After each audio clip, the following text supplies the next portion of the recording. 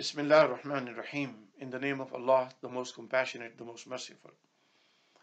نحمده ونصلي على رسوله الكريم أما بعد فقال الله تبارك وتعالى في شأن حبيبه إن الله وملائكته يصلون على النبي يا أيها الذين آمنوا صلوا عليه وسلموا تسليما اللهم صل على سيدنا ومولانا محمد وعلى آله وأصحابه أجمعين. My dear respected brothers and sisters and children, Assalamu alaikum wa rahmatullahi wa barakatuh. May the peace and the blessings of Allah subhanahu wa ta'ala upon all of you. The city of Chestermere is giving us the opportunity to share our faith. And being a Muslim, as you may all know, that Friday is our Sabbath. And Muslims around the world on Fridays, they go to mosque, just like Christians go on Sundays to worship according to their faith and have offered the congregational prayers, and the Jews go on Saturdays to their synagogues and they offer their prayers. Muslims go to mosque to offer their congregational prayers on Friday. But because of this COVID-19, the gatherings are very limited or not allowed, and people are praying at home. And so we will share our faith through this video that will be broadcast to people at home through internet and through the Chestermere city's website. And we are very thankful to the city of Chestermere for understanding the diversity in the city and sharing the strength of diversity with all of us. It is very important that we understand the importance and the power of diversity in our communities. And Chestermere is one of the best examples in Alberta, in Canada, where not only the city council recognizes, but the entire community within the city recognizes the importance of diversity within our beautiful city. In the short period, I will just share some of the thoughts about interfaith understanding based upon my faith, Islamic faith. Interfaith dialogue is very important in Islam. It's mentioned in the Holy Quran, and it is very obvious in the teachings and of our Prophet Muhammad, peace be upon him. Prophet Muhammad has written letters to during his time, 14 centuries ago, to various countries and head of states, and one of his famous letters was sent to a Christian monastery in Egypt called Saint Catherine. It is one of the oldest Christian monastery in the world, in Egypt, in Saint Catherine. And Nabi Muhammad, peace be upon him, sent a letter and expressed his solidarity, his assurances to people of Christian faith that when Egypt became a part of the Muslim state, that how the Christian people of Christian faith will be supported and will be protected, and they will have the freedom to practice their religion. This is studied right from the beginning during the time of Prophet Muhammad, peace be upon him. When Prophet Muhammad, peace be upon him, came to Medina, he migrated from the city of Mecca to Medina. At that time, Medina was a very diverse city. Medina has a people of various faiths. There was a large population of Jewish community. There was a large population of tribal religions, pagans, and then Muslims also came, and the Prophet Muhammad, peace be upon him, migrated from Mecca to Medina. And then he signed an agreement with the people of all faiths in the city of Medina. That included the Jewish faith, the tribal religions, the pagans, and the Muslims. And it's called Covenant of Medina. It's called, in Arabic, it's called Mithaq Medina. And that Mithaq or covenant clearly explains that everyone of us in the state of Medina will have freedom to practice our own faith, and each other protection will be upon each other's responsibility. So that cohesiveness and understanding, or community understanding of, even with having different faiths, was practiced during the time of Prophet Muhammad, peace be upon him, right in the city of Medina. In the Holy Quran, Allah Tabarak wa Ta'ala says that when you talk to people of Christian faith or Jewish faith, you do not start from confrontation. And that's what it is forbidden in our faith, that when we have a dialogue, our dialogue should not be that I have to win and I have to defeat the other faith person.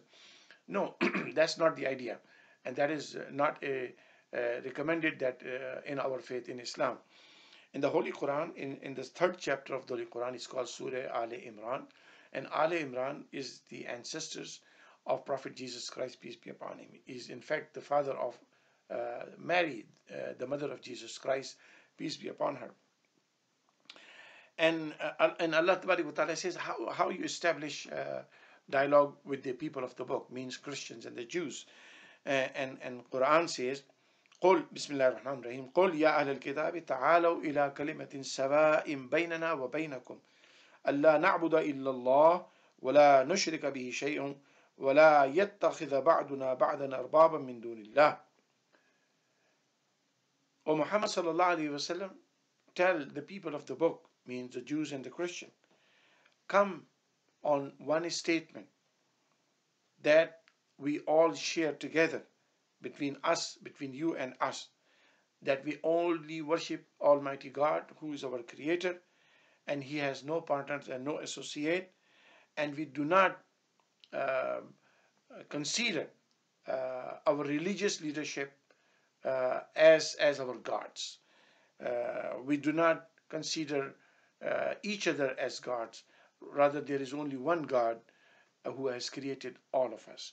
So you can see that there is a commonality, especially among three Abrahamic faiths, Christians and Jews and Muslims, that we believe in one God, the Creator.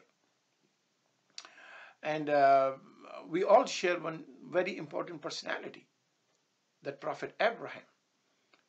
And he's the patriarch for all three faiths. And that's what we must consider, that that Prophet Abraham, who is the father of Isaac, Prophet Isaac, peace be upon him, and the Christians and the Jews are from Isaac's side, and the second son, and the first son basically of Abraham, peace be upon him, was Ishmael, and Prophet Muhammad, peace be upon him, is from the Ishmael side.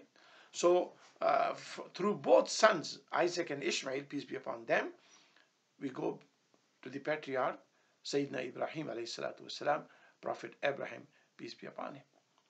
So we share a lot of commonalities. And let me just give you a few examples. A lot of people have a huge misunderstanding about some of the teachings of Islam, and then we need to understand that Islam does not teach hate towards anybody, whether Jews or Christian or people of faith or no faith or agnostic or atheist. It is the requirement of Islam that we respect God's creation, and we know that all of us, regardless of our faith, regardless of our ethnicity, regardless of our color of skin, regardless of what language we speak, regardless of our ethnicity, we were all created by Almighty God. And that's what Islam is focusing. As you may know, that Jerusalem was conquered during the time of the second caliph of Islam, Hazrat Umar. And when Muslim came to Jerusalem and then took over the keys of the city, then Hazrat Umar, now who is Hazrat Umar? Hazrat Umar is the companion of Prophet Muhammad, peace be upon him. He embraced Islam in front of Prophet Muhammad, peace be upon him. And when Prophet Muhammad, peace be upon him, passed away, he was the second head of state. The first head of state was Hazrat Abu Bakr. When Hazrat Abu Bakr passed away, then Hazrat Umar took over. And then he became the head of state, Islamic country. And during his time in power, the Jerusalem was conquered by Muslims. And Hazrat Umar came all the way from Medina to Jerusalem to take the key from the bishop of the city. And when he arrived, he saw the place of worship where the Jews pray is a dump ground of the whole city's garbage, because the king at that time was a very anti-Semitic, and did not treat the Jews very well. Hazrat Umar radiallahu ta'ala anhu, may peace upon him, he went there and he saw the Jews' place of worship was filled with the garbage. Hazrat Umar cleaned it with his own hands, and his army cleaned the whole garbage and cleaned it and asked the Jews to come and worship there. This is a historical fact. No one can deny. The companion of Prophet Muhammad, peace be upon him, he did not make it as a mosque there. He knew that this is a place of worship for Jews, so he kept it as a place of worship of Jews, and he himself participated in cleaning that whole area where the Jews used to pray near the Temple Mount. During the time of Sayyidina Umar radiallahu ta'ala anhu, another story. Hazrat Umar came from Medina to visit Syria, and he saw on one of the streets that there was a very elderly person and knocking at the doors, and he was begging for food and begging for money. He was a beggar. He saw this man is knocking doors, and he's asking for money, he's asking for food, he's asking for help. Hazrat Umar went to him and he said, why are you begging money? He said, no, I have no money. I'm an old man. I cannot work.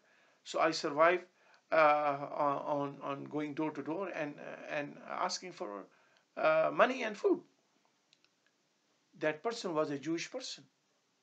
You know, Hazrat Umar radiallahu ta'ala anhu told him that when you were young, you worked hard and you paid your taxes. It's called jizya.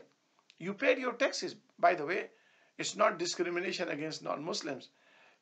In an Islamic country, Muslim pay tax and non-Muslim pay tax. Muslim pay tax, and that is called zakat, and a non-Muslim pay tax, which is called jizya. It's not a discrimination. It's not second-grade citizen. It's equal citizen.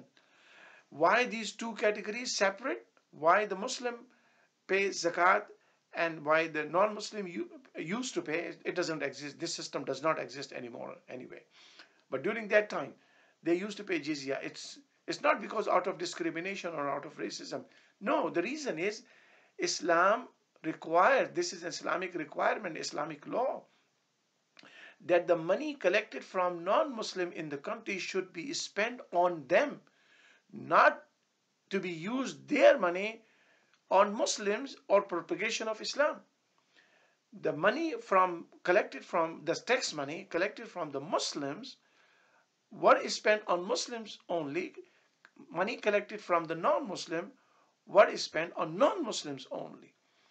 So in order to keep this separate, and that is the reason the tax money that is collected from non-Muslim used to be called jizya, and the tax money collected from Muslim used to be called zakat, in order to keep them separate and not to spend each other's money on each other. And that's the reason. So Hazrat Umar radiallahu ta'ala anhu told this man, when you were young, you paid your taxes, and now you are old man, and you cannot work, and you cannot pay your taxes, and we have left you to beg and go door to door. That's not going to happen in my government. He went back to Medina. He started a scholarship for him, what we call in today's time the funding from the government, or what is called the financial support from the government. He started for him, and anyone in his estate, whether Muslim or non-Muslim, who would go through this hardship of economics, then the government was responsible to financially support the citizens of the country. This is 14 centuries ago. This is the companion of Prophet Muhammad, peace be upon him, and head of a state of the first Islamic country on the planet Earth, in Madinah Calgary. One day Prophet Muhammad, peace be upon him, was walking, with his companions, and he saw there was an elderly person who was walking ahead of him. Prophet Muhammad used to walk a little fast, but when he saw this elderly person walking very slowly ahead of him, he started walking very slow. One of the companions told him, "O Messenger of God, this person is a Jew."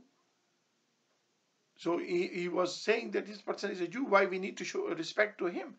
Prophet Muhammad, peace be upon him, told him, "Do you believe that he was born out of a different Adam than me and you? We were all born from the same one Adam, peace be upon him. And that's what the humanity is the same." And he says, "No, I'm not going to go ahead of him. Let this person walk slowly, and we will walk slowly. Show to respect for him." So that's what the Islamic teachings are. I fully understand that there has been bad rulers who have treated non-Muslim minority in their countries very badly. But there are many Muslim rulers have been in the history who have treated Muslim very badly in their own government, under their own government. So it's the bad rulers who should be blamed, not the religion, because religion does not teach these kind of teachings. In Islam, the importance of interfaith dialogue and respecting for other faiths is a part of the Islamic teachings, part of our morality, part of our tradition, and part of our basic beliefs of Islam. My dear brothers and sisters, we live in this blessed country of Canada. We have people around us who have different faiths. Some people have no faith. But what we share our common humanity. We are all Canadian. And that's what counts. And this diversity that we share around us is a strength for all of us. Instead of hating each other because of a difference in beliefs, we should love each other because we are diverse.